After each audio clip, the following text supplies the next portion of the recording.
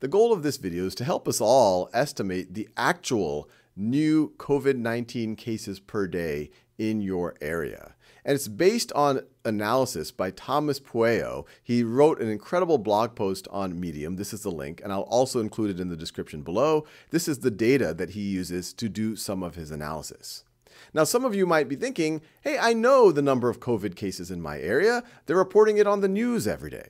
But that's the reported number of cases, and that's based on the people that happen to get the test. There are a lot of people who might not have symptoms yet, or their symptoms are not severe enough to get the test yet.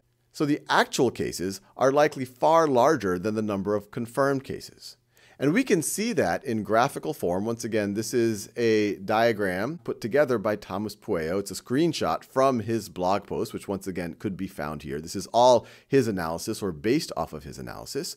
But this shows you what was happening in Hubei province, which is the province where Wuhan is. And there's several interesting things here. The vertical axis is the number of cases, and what we see in the horizontal axis is per day. And so, for example, we could pick January 23rd. The yellow bar tells us the number of confirmed new cases that day. So these are people who would have been tested and then they tested positive. And it looks like that number is about 300. But then we have this gray bar. This gray bar is the actual number of new cases that day, which is close to 2,500. So roughly 8 times as high. Now, you might be saying, how did they know the actual number of cases if they didn't test everyone? Well, the way they did that is when someone tested positive, they asked them, when did you first get the symptoms? And if they said, hey, I first got the symptoms 10 days ago, they would be included as a true new case, an actual new case, 10 days before that on January 13. So the Chinese officials were able to actually make these gray bars in hindsight based on when people said they first got the symptoms. And there's a lot of really interesting information here. First of all, we can see that Wuhan was shut down on January 23rd. So let's draw a line between the pre-shutdown and post-shutdown. And you can see just as the city officials were starting to see confirmed cases, the actual cases were far higher. But then they shut down the city, essentially significantly slowing down the spread rate. And a few days later, the actual cases, which they were able to calculate in hindsight, start to flatten out and then go down. But even though they were going down, the confirmed new cases continued to go up because there is a delay. You can even see the delay right over here. And that is roughly the amount of time between when people show symptoms and they are actually tested. Now, you might be saying, hey, all right, this isn't too bad. It looks like things eventually became okay for Wuhan, but this is because they did a very serious shutdown. If they did not do this shutdown and slow the spread of the virus, you would have seen this exponential growth continue. And it's also worth remembering what I just drew this curve on. This isn't the total number of cases. This is the number of new cases per day. If you want the total number of cases at a given point in time, you would have to sum up the gray or the yellow bars, depending on whether you want to look at actual or confirmed cases.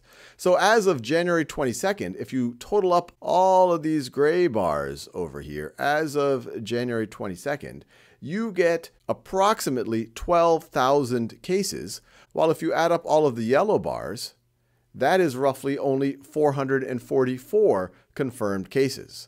So before the city even went into shutdown, and this is with the Chinese doing reasonably good testing, you had a far higher number of cases than the confirmed cases would make you believe. And as large as the ratio is on a given day before the city shut down between the number of actual new cases per day and the number of confirmed new cases per day, it's probably higher in a lot of the geographies where we live because we're not testing as well as the Chinese did. For example, this is data, once again, compiled by Tomas Pueyo on his blog post. This is just a screen capture of it, and I'm really just giving his analysis. This shows the total tests performed and the tests performed per million citizens as of March 3rd. And you can see, for example, where I live, the United States is not doing so well. And so the number of reported cases in places like the United States, where we are really just starting to ramp up testing, is far understating the number of actual cases out there. So how do we go about estimating the actual number of cases in our area? Well, once again, I'm going to use Tomas's analysis. We're going to be looking at the number of deaths and estimations of mortality rate, time from infection to death, and how fast the virus actually spreads. So in other videos, I'll talk more about some of Tomas's analysis, but for mortality rate, it'll make the math simple, and this actually does seem to be a pretty good estimate.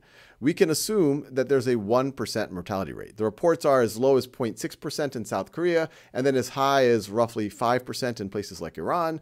But it looks like the higher numbers are where the hospital system is being overwhelmed, and then the lower numbers at the 0.6% might not be fully accounting for all of the mortality that will happen due to the cases that are actually out there. So we'll assume a mortality rate of 1%.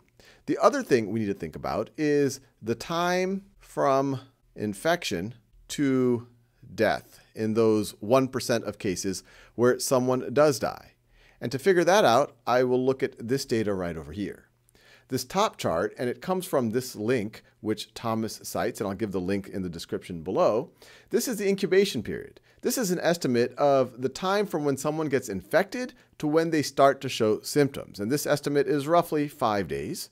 And then once you see symptoms, how long does it take to death in those 1% of cases, or whatever the percentage is? Well, there's varying estimates, but it looks like to make the numbers easy, we can estimate roughly 15 days. So one way to think about it is 5 days from infection to showing the symptoms, and then another 15 days from showing the symptoms to death, for a total of 20 days from infection to death in what we're assuming the 1% of cases. So I'll write 20 days. And now the other thing we're going to estimate is the days to doubling, days to double. This is how long does it take for the infection to double in the population. And this is going to be heavily dependent on what the population is doing, how dense they are, how much they're interacting. But we'll look at some of these estimates, and they're in very different contexts. And the lower the doubling rate, that means the virus is spreading very, very fast. While if you have a population that's doing all the right things, they're taking all the precautions, the doubling rate will be lower.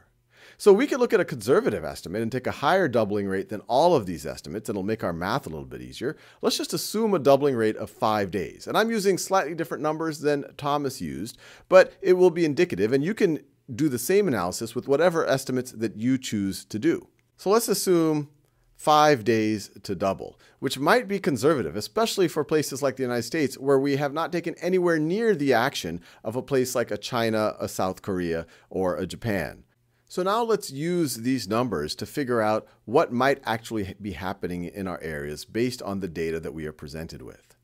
So let's say that we unfortunately hear on some day that there is 1 death in our region or in our city. Now, based on our estimates, we're saying that the average time from infection to death is about 20 days. That means that that person would have likely contracted the virus roughly 20 days ago. 20 days ago. And so I'm going to make a timeline. This is 20 days ago. This would be 10 days ago. 10 days ago. This would be 15 days ago. And then this would be 5 days ago. Now, it's possible that they were the only person who contracted the virus on that day, and then they happened to unfortunately get very sick and then pass away 20 days later. But if we assume that the mortality rate is roughly correct, it's quite possible that 100 people were infected that day. The person that we know about is that 1 in 100 who actually gets sick enough to pass away. And so if we assume that on 20 days ago, that not one person, but 100 people, so the actual number of people who were infected that day is 100 infected that day. Once again, because it's a 1% mortality rate. If we assumed a 0.5% mortality rate, then we would say, all right, there might have been 200 people infected that day, 0.5% of whom get all the way to death 20 days later. If you assume a 5% mortality rate, which would be a very unfortunate situation, but that is a mortality rate that we are seeing in different parts of the world, then you would say, well, maybe there were 20 people infected that day. When you only have 1 or 2 or 3 deaths in a region, that will make the estimates more difficult. But as unfortunately we are likely to see a larger number of deaths in various regions, that will make these backward estimates more and more reasonable. Now, if the infection rate in the population doubles every 5 days, what is now going to happen? After 5 days, you're going to have 200 cases in your region. 200 cases. Now, these wouldn't just be new cases. This would be the cumulative total number of cases due to those 100. Now, this is actually quite conservative because this is assuming that those 100 that were infected 20 days ago are the only infected cases in your region. There might be other infected cases that were infected before that date. But I'm just assuming that the 100 that were infected that day are the only cases to be conservative, and so they double after 5 days. And then they'll double again after 5 more days, and so you will get to 400 cases after 5 more days. And then you will, after 5 more days, you will have doubled, and I can't even fit it on the screen anymore. You're going to have 800 cases. And then that means today, just by evidence of that one death, you probably have on the order of, and I can't even draw the whole bar, approximately 1,600 cases. And so this is just to be a little bit sobering about how serious this is and how much the data that we actually get is actually lagging the circumstances on the ground, particularly in places like the United States, where we are barely even getting started testing. For example, in my county, which is Santa Clara County in California, we just had our second death, unfortunately, reported yesterday, and there was another death 5 days before that. Now, there's only under 100 reported cases in my county, but based on this analysis, the actual number of infected persons in my county is likely to be at least a factor of 10 more than that. And it could be as high as 1,000, 2,000, 3,000 people. We won't know for sure until we can do the type of hindsight analysis that the Chinese had, but this is to just remind us how serious the situation actually is. So the big takeaway here is to take all of this very, very seriously, especially because the mortality rate itself can change depending on how well equipped the hospital system can handle the situation. If we all socially isolate and take the proper precaution, the spread rate will lower and we won't overwhelm the hospital system, and we'll hopefully be able to keep the mortality rate as low as possible.